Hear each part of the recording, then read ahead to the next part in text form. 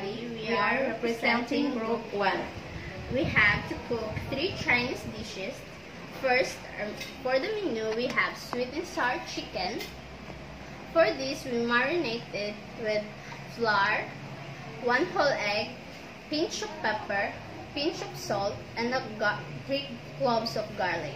And then for the sauce, you have to saute oil. For saute, oil, a white onion, and then red and green bell pepper. And then after that, you saute, you put tomato sauce, tomato paste, and then after to boil it, you put the vinegar, and then salt, white sugar, and then to taste it, you pinch of salt and pepper. For our veggie, we have water spinach stir-fry. First, water spinach, you saute. For saute, we have garlic, minced garlic, and then minced onion, and then saute with water spinach.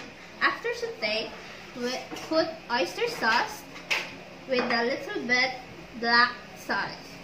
And then, for to taste, to put pinch of salt, pinch of black pepper, and it's optional. You put chili powder or no need to put. It's up to you to taste.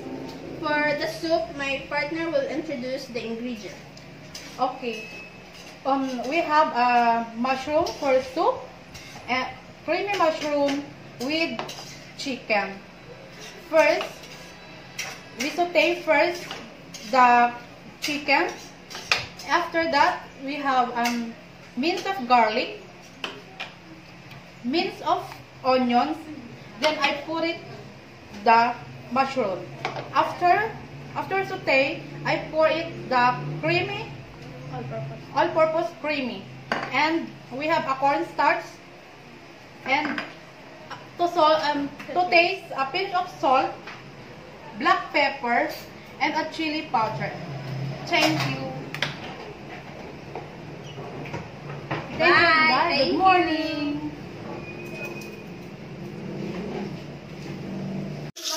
Good morning, everybody. We are here to cook stir-fry water spinach. First, hot the pan, and then pour some oil.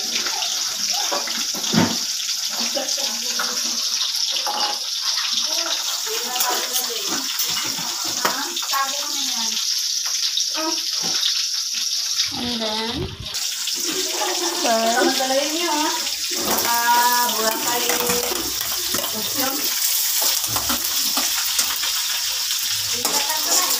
stop.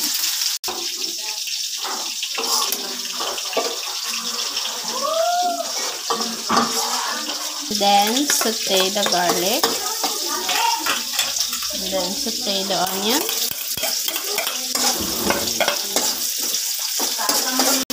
And then put the water spinach.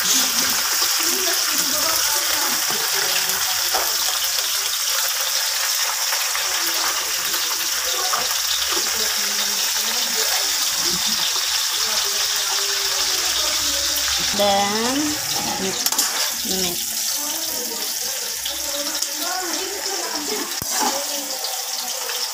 Add soy sauce.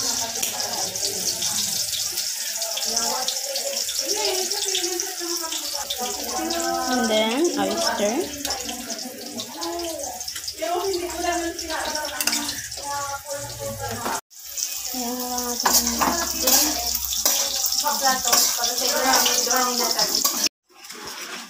Stir it until it boils.